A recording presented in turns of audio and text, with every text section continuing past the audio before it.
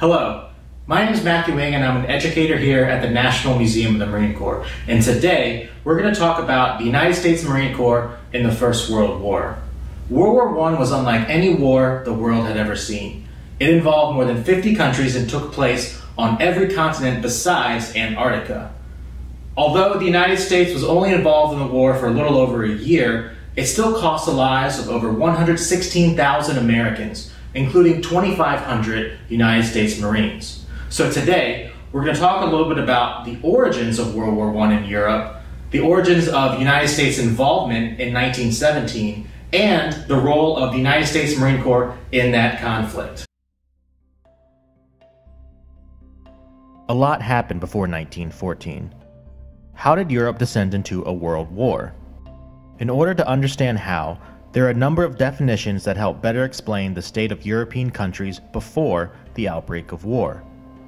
Let's define them and talk a little bit about each one within the context of the late 19th and early 20th centuries. Nationalism.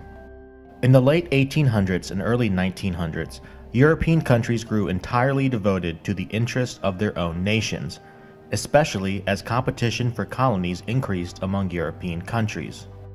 This graphic shows three forms of media depicting various forms of nationalism in the mid to late 19th century. A figure representing Germany for German unification in 1871, Giuseppe Garibaldi and Italian unification from 1815 to 1871, and British nationalism.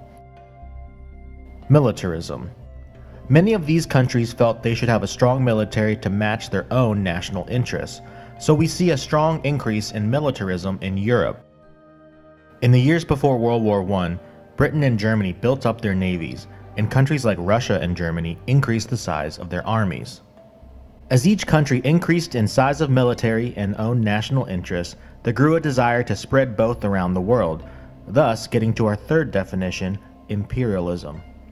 Imperialism in the context of the First World War meant the rapid expansion of territories, or colonies, by European powers in the late 19th and early 20th centuries. The influence and creation of new technologies during the time required more resources, so many countries tapped into uncharted territory to exploit them, especially in Africa and Asia. European powers met in Berlin in 1884 to carve out these resource-rich countries. We see an example here with a political cartoon called The Rhodes Colossus, depicting British colonialist Cecil Rhodes as a giant standing over the entire African continent. Alliances. Although each European power wanted their own possessions, ties of nationalism did align to specific groups of individuals, some of which were regional. This brought about the idea of alliances. An alliance is a union or association formed for mutual benefit, especially between countries or organizations. These alliances by definition meant an attack on one would mean an attack on all, which would eventually provide the tipping point to war in 1914. We see a number of these alliances. The Triple Alliance in 1882 between Austria-Hungary, Germany, and Italy. The Triple Entente in 1907 between France, Great Britain, and Russia. In this image, the upper inscription reads Concord. Shown are the female personifications of France, Russia, and Britain, the Triple Entente allies of the First World War. These mutual defense agreements continued to increase in the late 19th and early 20th centuries.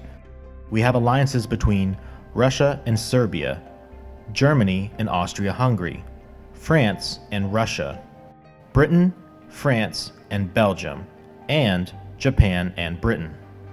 This brings us into the question of the United States. Was the United States immune to ideas of nationalism and imperialism during this time? Unfortunately not. America's first foray into imperialism occurred during the Spanish-American War in 1898. The United States went to war in an effort to quell the rising tensions with Spain, especially after the sinking of USS Maine in 1898. Other reasons include the protection of American business interests in Cuba, support of Cuban rebels to gain independence from Spain, and exaggerated news reports and events, better known as yellow journalism. One of the most important figures of this progressive era in United States history was Theodore Roosevelt. During his presidency, big stick policy dominated American social and political thought. The Roosevelt corollary to the Monroe Doctrine gave the right to interfere in economic matters of nations in the Americas and set up the United States as an international police power. In essence, it was a way to block European powers from interfering in Latin American countries. Things began to change once Woodrow Wilson took office in 1912. Despite the gathering storm in Europe, Wilson and the United States began a period of isolationism after his presidency. What event lit the powder keg? What caused all of the alliances to act in accordance and declare war? That event occurred in June 1914. On 28 June 1914, Gavrilo Princip and a group called the Black Hand assassinated Archduke Franz Ferdinand of Austria, the heir to the Austro-Hungarian throne, in Sarajevo. As a result of this action, Austria-Hungary issued an ultimatum to the Kingdom of Serbia, which was rejected. It eventually led to a declaration of war in late July 1914, which triggered action from European nations. From there, everything began to spiral out of control. Russia mobilized against Austria-Hungary, causing friction between Germany and Russia. By August, Germany declared war on Russia. Germany demanded France to be neutral, so by 3 August, France and Germany declared war on each other, which brought in the British and the rest of the Triple Entente. Nations rallied on both sides into 2 camps, the Allied powers and the Central Powers. Take a look at this map. We've marked all of the Central and Allied powers before American entry in 1917. Can you name all of the Central and Allied powers? The Central powers are Austria-Hungary, the Ottoman Empire, Germany, and Bulgaria, marked here. What about the Allied powers?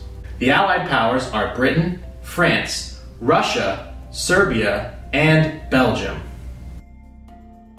Initial fighting spread across Europe, but soon the war bogged down into a 3-year stalemate. There were many major battles of the war before the United States entered. This map shows several.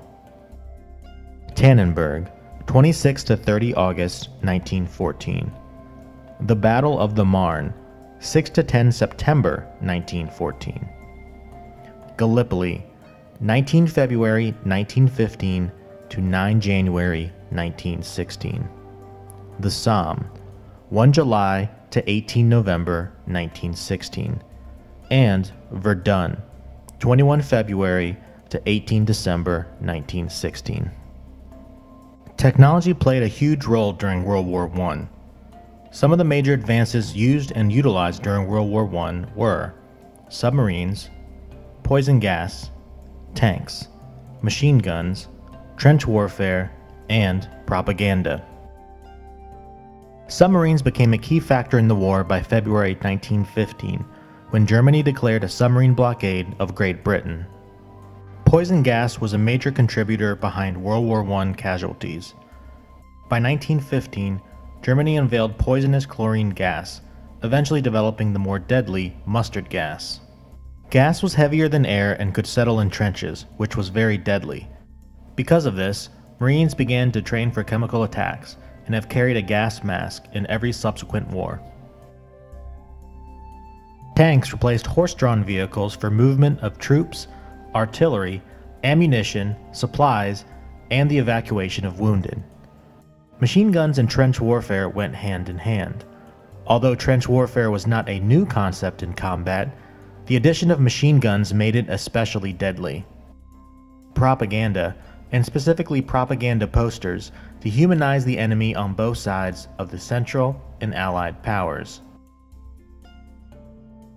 This first section discussed the origins of World War I in Europe, the role of the United States in the late 19th and early 20th centuries, and how and why European powers fought against one another in 1914.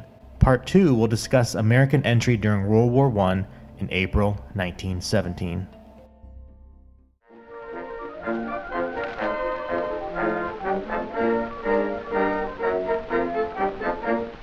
Johnny, get your gun, get your gun, get your gun.